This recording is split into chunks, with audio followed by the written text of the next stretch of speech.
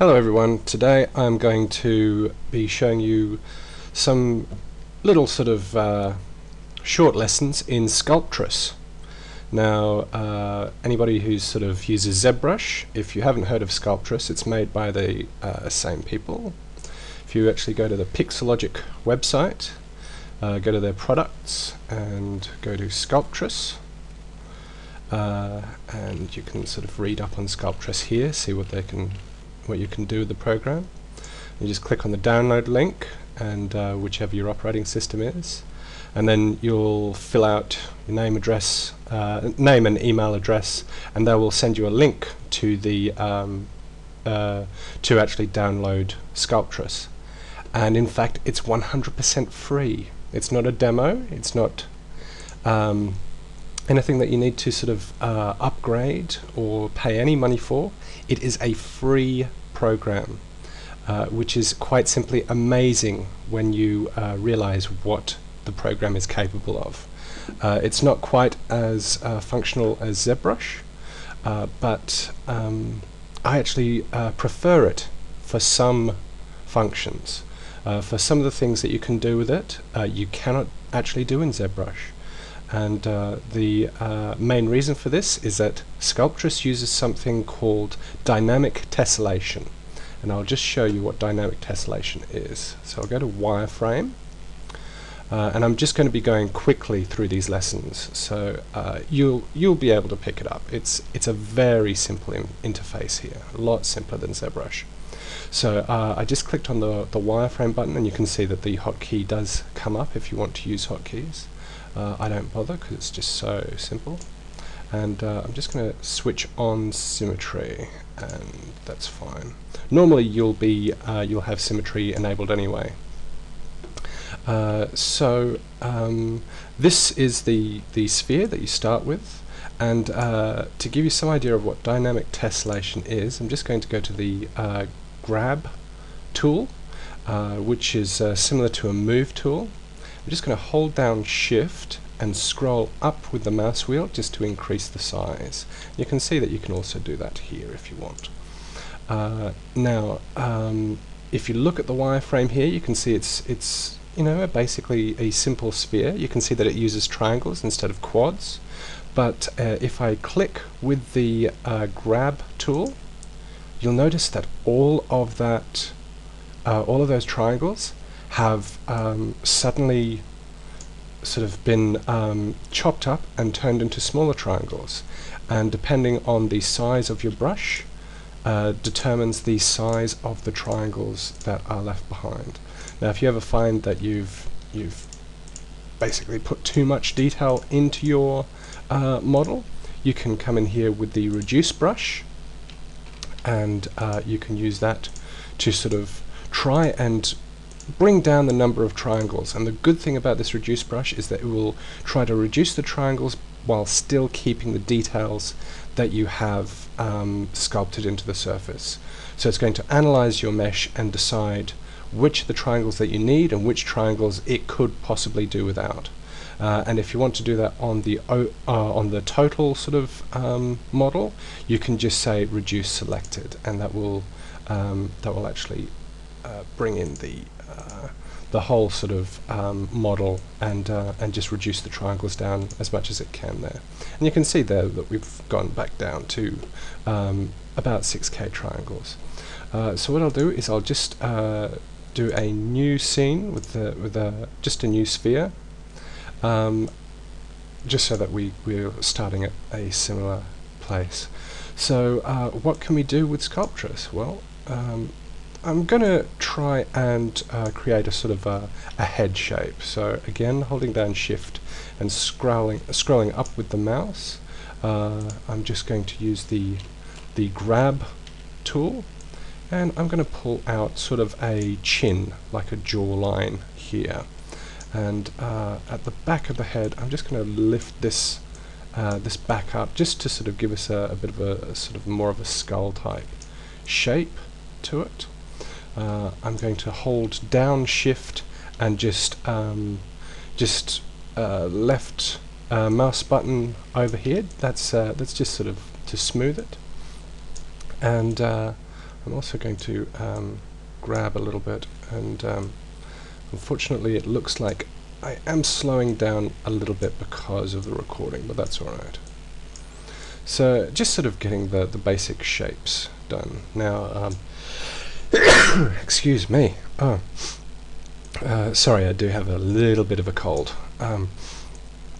But I'm going to have to speed this up a bit, I think. So I'm just going to get some nice sort of basic geometry in here, and so we can put in sort of eye socket type shapes here. I didn't want that nose ridge to be so far in, so I'm just going to bring that back out. I'm going to bring out a nose sort of shape here, and you can see that wherever I'm sculpting more detail, it really is coming in there and going, oh, you need more triangles there. Here, let me get that for you. And so it is just doing that without you even telling it, oh, I need more triangles here, which is what you'd have to do in any other program, including ZBrush, in fact. But Sculptris is just so much nicer than those programs, for just sort of forgetting that you're using a program, just thinking that hey, maybe I'll just sort of sculpt something like I'm using clay. So what I'll do is I'll try and bring some of the side of this nose in, just so that we can sort of come in behind the nostrils here, and losing a little bit of volume on the cheekbones, which we can just sort of bring out like that. And we've got sort of a very sort of apple cheek there, so I'll just sort of bring that down. And you can see just how plastic this workflow is, how plastic this material feels, and pliant, which really does make it a lot like using clay. So I'll just come in with the inflate brush.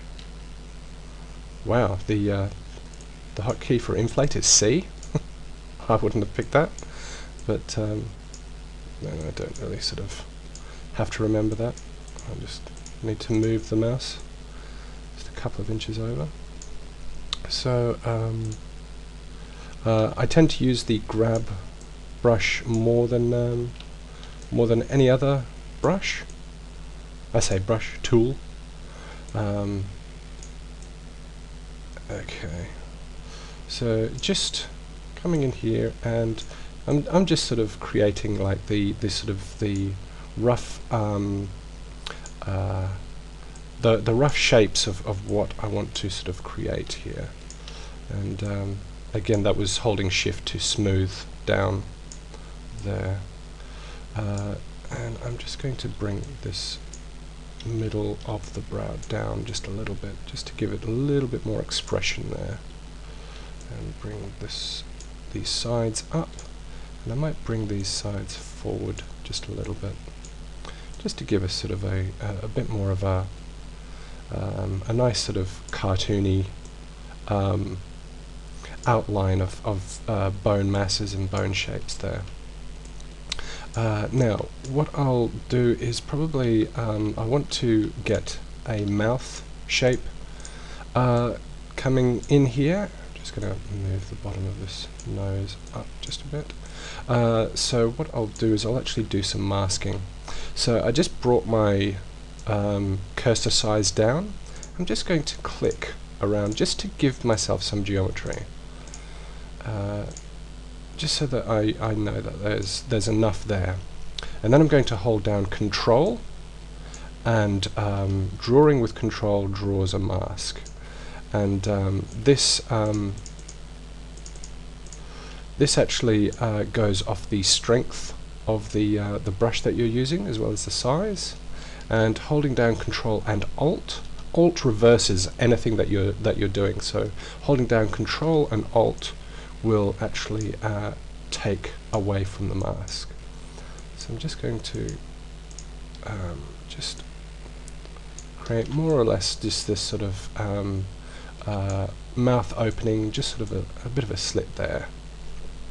And now I might, if I hold down Control if I hold down Control and mouse wheel down, you'll notice that the strength up here actually reduces.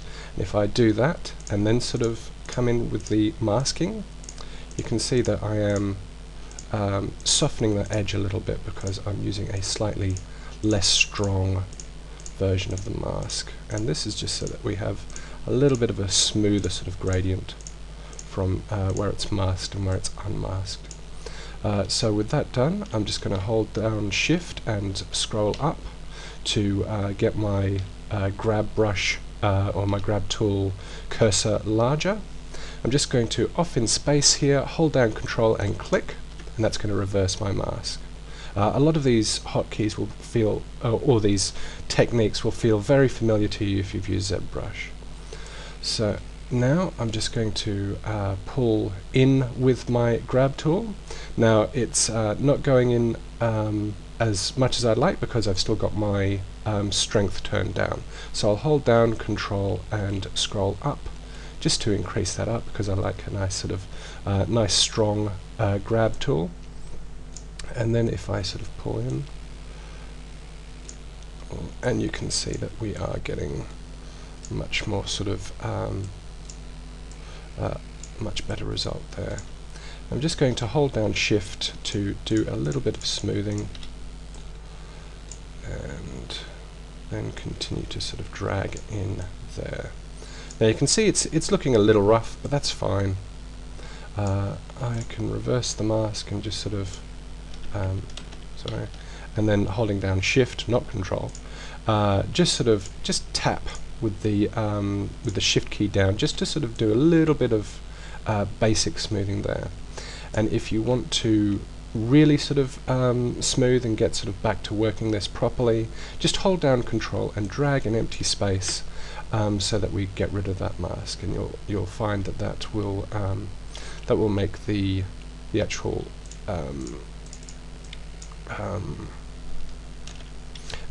smoothing a lot better, and will also fix up your topology as well, which might not necessarily happen if you have a mask on it. So now that we've got that, I'm just going to fix up the shape of this mouth a little bit.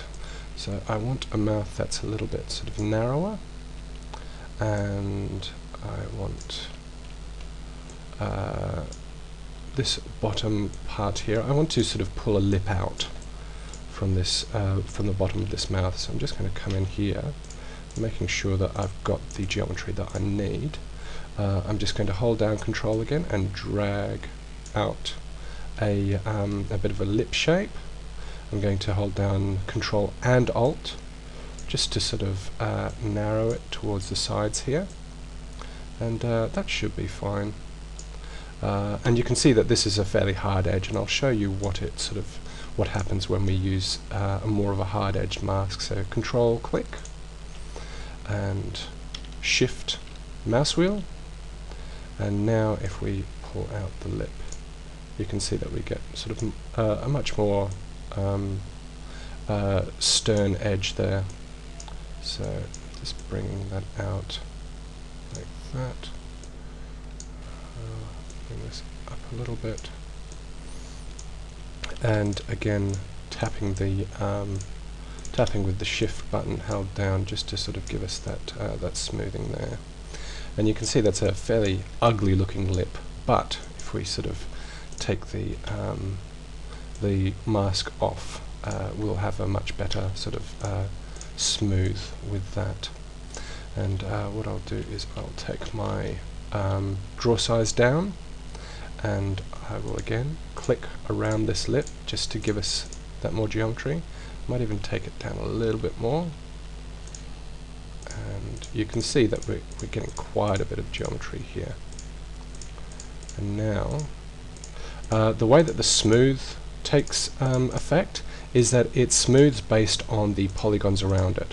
So if you've got a lot more polygons around, it doesn't have to go as far to find something to smooth against, which means that you can sort of smooth without losing quite so much of that volume or that detail. But it can work against you. So just be aware of what you want to achieve and how it achieves that. You can see that we're getting a much better sort of result there. A lot less sort of cancerous look as what we had before. Now you can see that it sort of juts out quite a bit in the middle there, which looks good in profile, but from this side it's not that great. So I'm just going to bring up this lip like that, and I'll bring up the sides here as well, and again smooth. And what I might do is with the inflate brush just come along the underside here just to give it more of a sort of I think the term is pendulous look, like a pendulous bottom lip.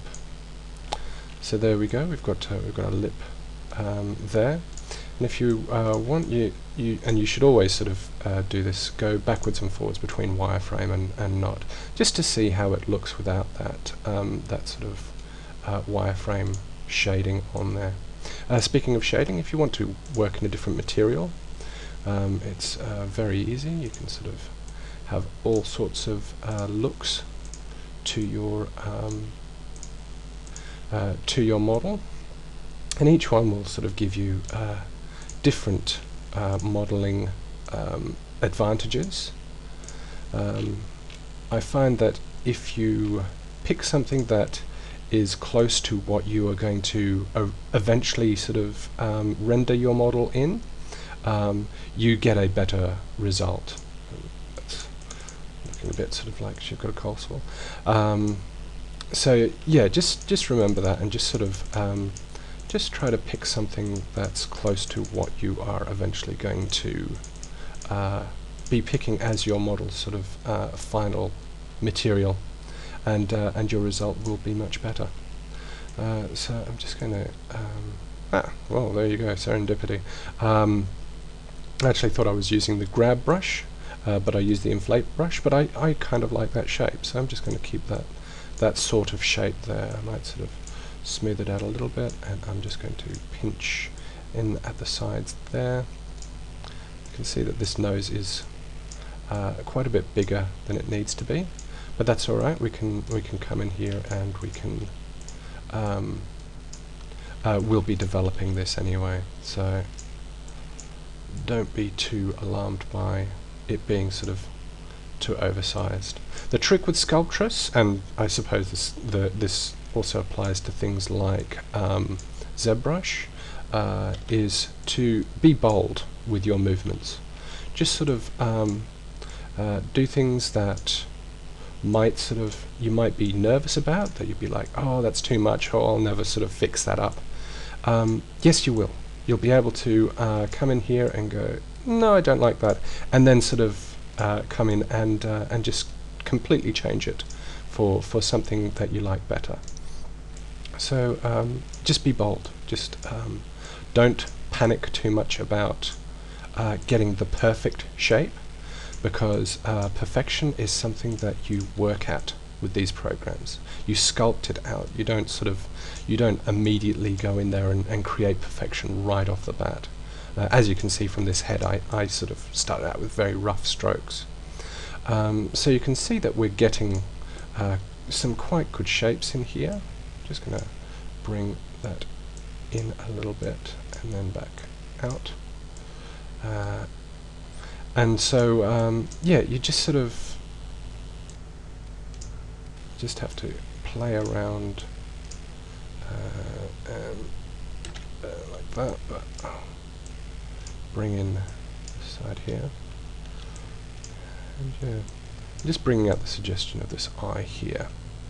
So at this initial stage, I like to come up with a model that it looks like it has its eyes closed, and then sculpt eyes out of that.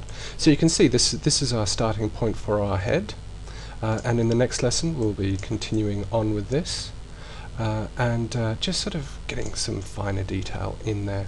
So I hope you can join me for that lesson.